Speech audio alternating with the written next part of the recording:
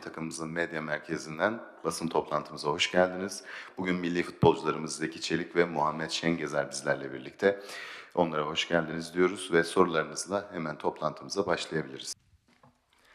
Şöyle, turnuvadan önce küçük bir sakatlık geçirdim. Tabii ki beklemediğim bir sakatlıktı.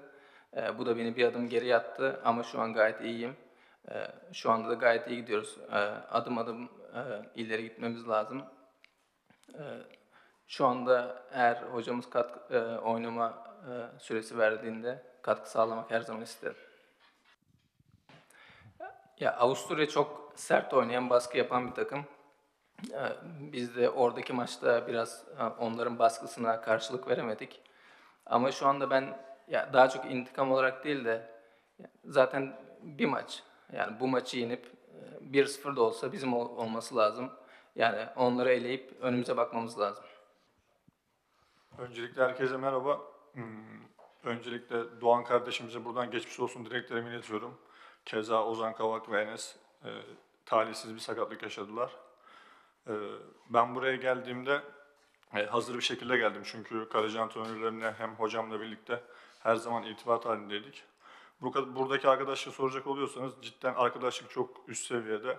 Herkes birbirini sanarsın ki Zeki ile ben gibi. Çünkü biz 17 yıldır Zeki ile beraber arkadaşız. Yani herkes burada çok mutlu. Şu anda çok iyi gidiyor. Önümüzde ciddi ve önemli bir maç var. Ona da iyi hazırlanmaya çalışıyoruz hocamız eşliğinde. Yani inşallah kazanan taraf biz oluruz. Merhaba abi. Çift karelerde yani benim hepsi tanıdığım oyuncu. Ligde de oynadığım oyuncular var. Tabii yurt dışında oynayan arkadaşlarımız da var. Ama en çok beni zorlayan yani Hakan abiyle Semih diyebilirim. Çünkü yani inanılmaz bir şut özelliğine sahipler. Avusturya maçına gelecek olursak yani demin de söylediğim gibi ya çok iyi analiz etmeye çalışıyoruz. Her gün toplantı yapıyoruz. Çünkü onları yenebilecek bir kapasiteye sahibiz. Daha iyi oyuncularımız var. Yani İnşallah gülen taraf ve ülkemizi sevindirecek taraf biz oluruz. Ben turnuva hakkında şöyle düşünüyorum. Her zaman maç gitmek lazım. Şu anda Avusturya inşallah geçersek yani çeyrek finali de adım adım işte her zaman öyle bakmak lazım. Çeyrek finali bence yarı finali zorlayabiliriz diye düşünüyorum. Onun dışında Mourinho hakkında yani çok deneyimli bir hoca. Ben Roma'da ondan çok şey öğrendim. Türkiye'de de başarılı olacağına inanıyorum. Ona buradan başarılar diliyorum. Serhan Bey. Ne söylemek gerekir şu an çünkü yani talihsiz bir gol yedik orada. Hiç kimsenin istemeyeceği bir şey. Yani gol hakkında da Altay veya Samet'le alakalı hiçbir bu konuyla alakalı konuşmadım. Arkadaşlarımız o golü yediği için üzgün. Yani hiç kimse istemez böyle bir şey olmasını. Yani antrenmanda deseniz bu golü yersin. Yani insan ben Altay da dahil, bütün kaleciler dahil antrenmanda başımıza gelmeyecek bir şey maçta başımıza geldi. Ya olabiliyor. Yani çünkü futbol bu. Kaleci de yani son adam olduğu için bazen taraftarlar da çünkü sesimizi duymuyor. Biz oyuncularla sesimizi duyuramadığımız için birbirimize hatalar olabiliyor. Yapacak bir şey yok. Gruptan çıktık. Yani şu an yani o konuyla alakalı pek bir konuşacak ben bir şey görmüyorum. Yani şu an mutluyuz. Hem kaleciler olarak yani burada 4 kaleciyiz. Şu an herkes birbiriyle alakalı çok iyi düşünceleri var. Mert abi olsun, Uğurcan olsun, Altay olsun. Çünkü biz eskiden de birbirimizi tanıyan kalecileriz. Yani buradaki amacımız bütün kaleciler hem yetenek olarak hem karakter olarak birbirini üst seviyeye çıkarmak için birbirimize yardımcı oluyoruz. Sizin de dediğiniz gibi şu an turnuvaya yani baktığımız zaman çok üst düzey takımlar var. Biz de o üst düzey takımlardan biriyiz.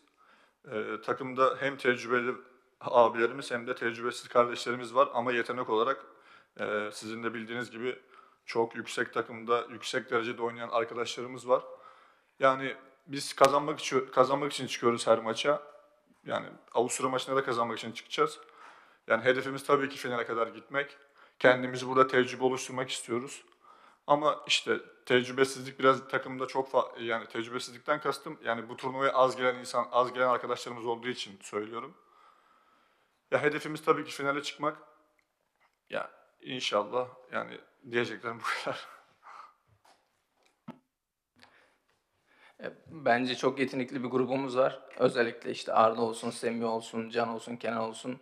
Bunlar ileriki turnuvalarda 2028'de, 2032'de bu takıma çok katkı sağlayacaklar. Ve ben inanıyorum ki ileriki turnuvalarda iyi bir derece yapacağız.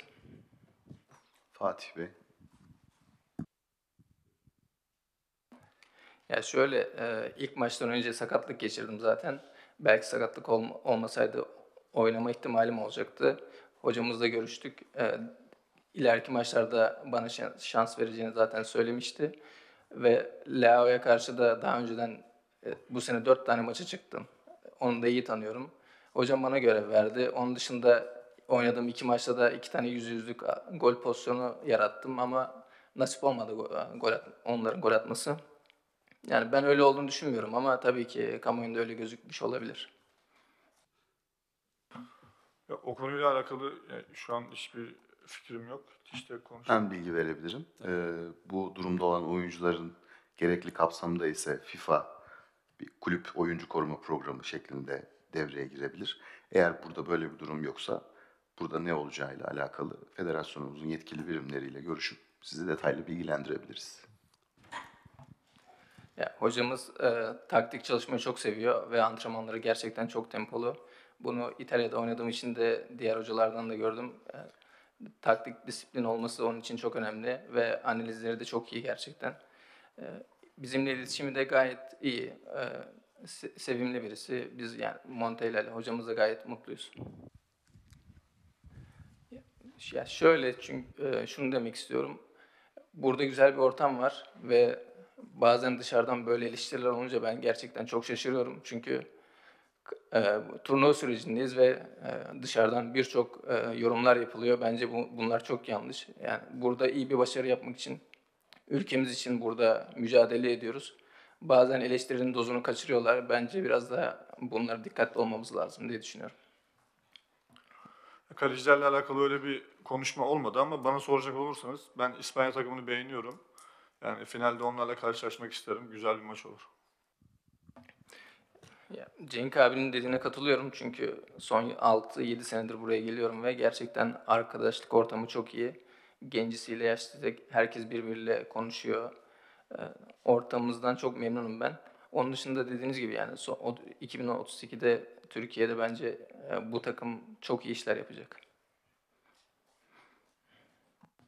Başka soru var mı acaba? Yok herhalde. Teşekkür ediyoruz. Sağ olun.